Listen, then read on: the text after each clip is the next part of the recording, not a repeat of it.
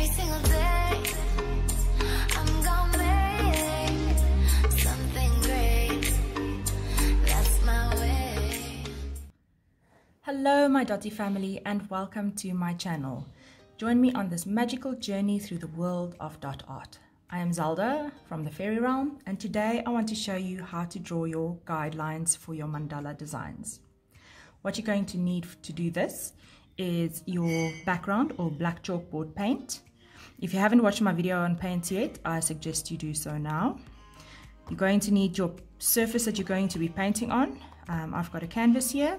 You're going to need your stencils, your drawing compass, ruler, your touch-up brush, your white charcoal or chalk pencil, and a little bowl of water. So I've already gone ahead and painted my canvas. What you want to do is you want to paint the front and the sides of the canvas, because when you hang it up it just has a nice finish. What you also want to do is to make sure that your paint is not too thick, because if you leave paint streaks then it's going to interfere with our dots later. If you want to speed up the drying process, you can do what I've done. Quickly paint it and then just grab your hairdryer and just quickly dry it, because I'm usually very eager to start and I can't wait for the paint to dry. Alright, I'm going to explain about these stencils a little bit later, so don't worry about that just yet. Okay, we need to find the center of our working surface. So for my canvas it will be at 12.5. So I'm just going to mark it on each and every side like that.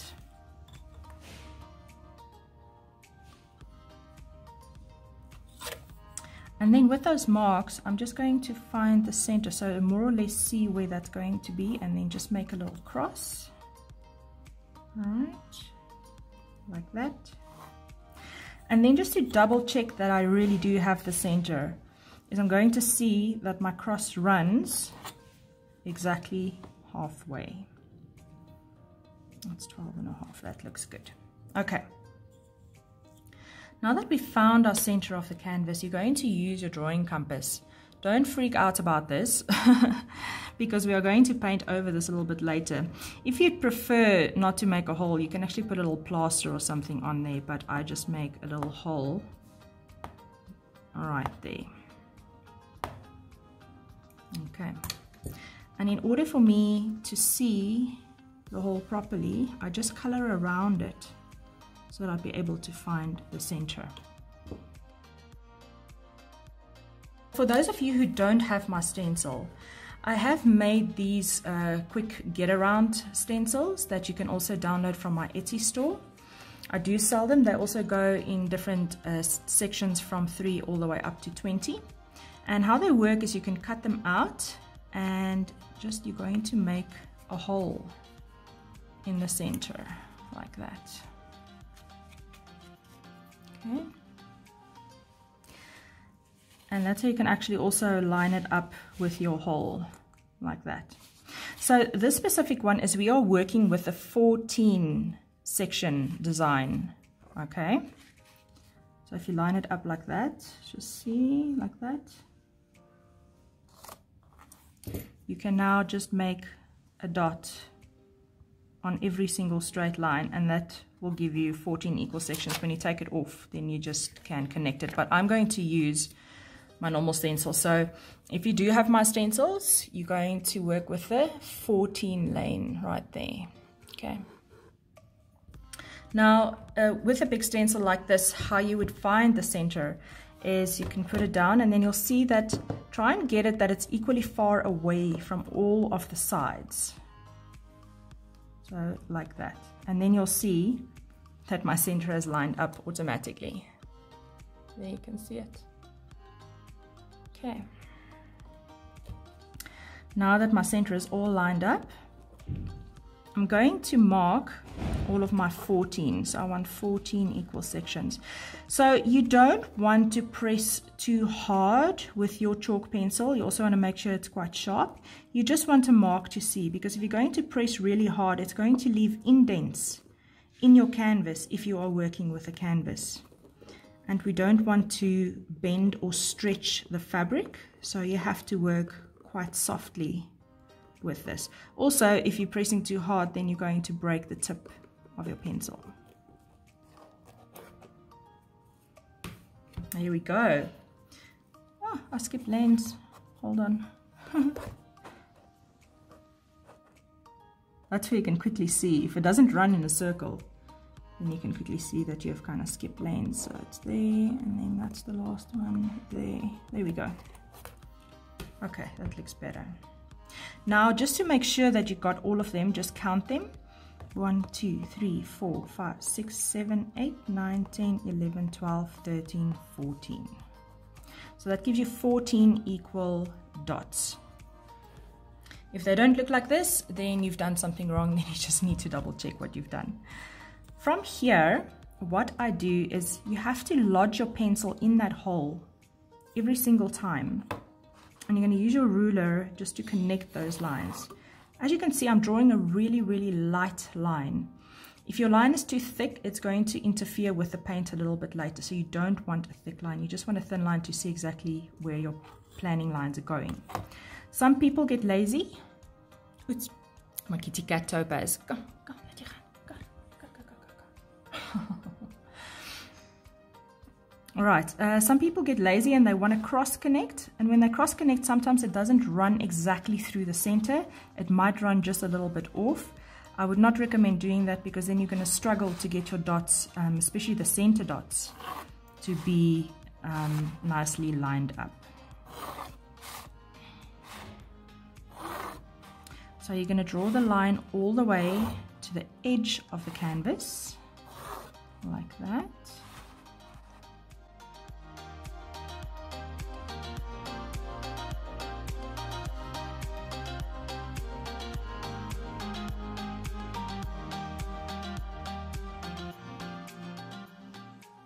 At this point, you're going to check that your sections are more or less all exactly equally the same size. If they are not, just correct it and see that your line does run so that all of your sections look more or less equal.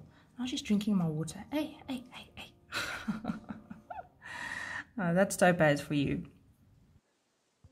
After that, what you're going to do is you're going to take one of the lines that run to the center of the edge of your canvas. I'm just going to put it like this. If you're working in inches, you can probably put it about 1/2 inch or a little bit less. It just depends. It doesn't really matter how many of these lines you do, because that's where our circles are going to run, because I will explain to you later, but that's basically got to do with how your design expands. So what I'm doing now is I'm putting my 0 on my hole, and then I'm marking every 1.5 centimeter increments like that. To me, this is quite a nice size to work with. And then I'm making an extra one here at 1. Right, next up, I'm going to take your drawing compass. I've got a small little pencil here that just works for me. Line it up nicely like that. I'm just securing it. Now, the best way to do this is to line up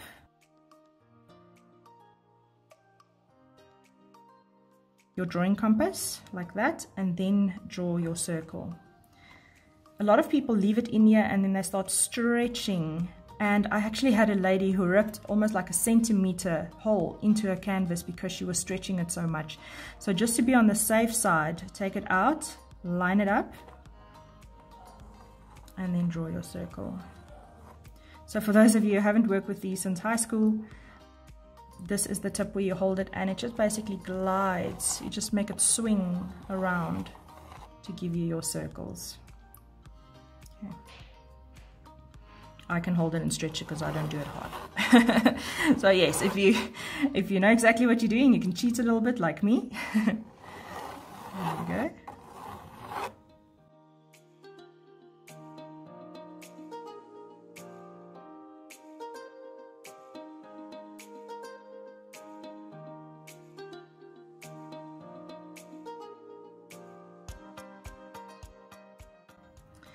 Then, just to make sure that the chalk doesn't interfere with our paint, you're going to dip your brush into the water and then just wipe off the excess water, because else you're going to sit with pools on your canvas, which we don't want. Then I'm going to wipe out the center circle like that. I'm also going to wipe out my stencil dots.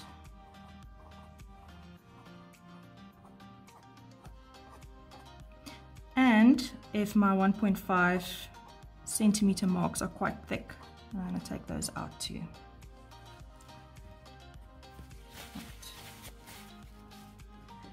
And that's how far it goes for the prepping of our canvases. Right, while that is drying, I quickly want to explain something to you.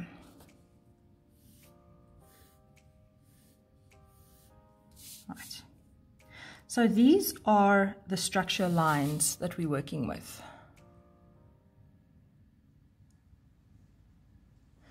The structure lines that we just drew, which means that your dots are going to fall on the lines, okay? Unless I say something goes in between the lines, then you're probably going to just see that it falls in between. But mostly it's going to go on the lines. And also when you are dotting, and you maybe made one that's a little bit skew, don't try and correct the dots that follow, because that's really going to throw your designs off. So the straight lines are there to make sure that your petals stay in structure. Okay, so never, never, never go off of the straight lines. Also, every time you do a dot, make sure that the line runs in the center of your dot. So it doesn't matter how small your dot is or how big it is, try and get it as center to the straight line as you possibly can. Now, when it comes to the circles,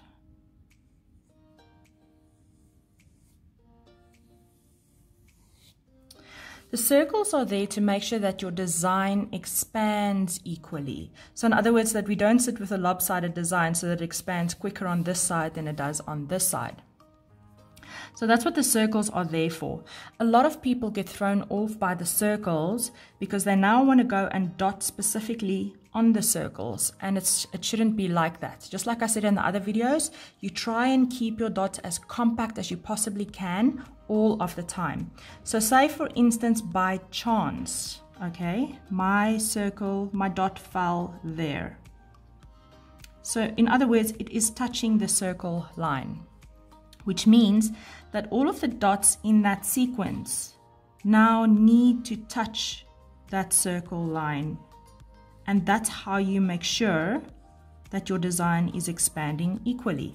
Say for instance, by chance, my next dot falls exactly in the center of the two circles.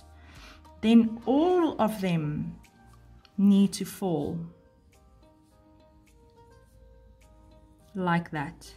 That's how you make sure that your design is expanding equally. All right, so the straight lines are there for the structure to make sure that it all are equally far away from each other, and then the circles are there to make sure that your design is expanding equally on all sides. So this is something you need to keep your eye on throughout the whole design as you're working on it. So that's just explaining why we have all of these structure lines and exactly how they work. And that concludes this tutorial of doing the design lines and circles. If you want to get these stencils, you can find them on my Etsy store. They're homemade, but they're nice to use just as for now. Let me show you how it actually lines up as well. It should line up. Let's see, where's the center? Here on about there. There we go. So, like I said in the beginning, so if you mark all of where the straight lines are ending, you're also going to end up with 14 equal sections, just like we did with the other stencil. Let's continue this discussion in the comment section below. If you have any questions or comments you'd like to leave, you're more than welcome. Thank you for joining me on this magical journey. I'm looking forward to seeing you on the next one. Stay dotty, stay magical. Goodbye.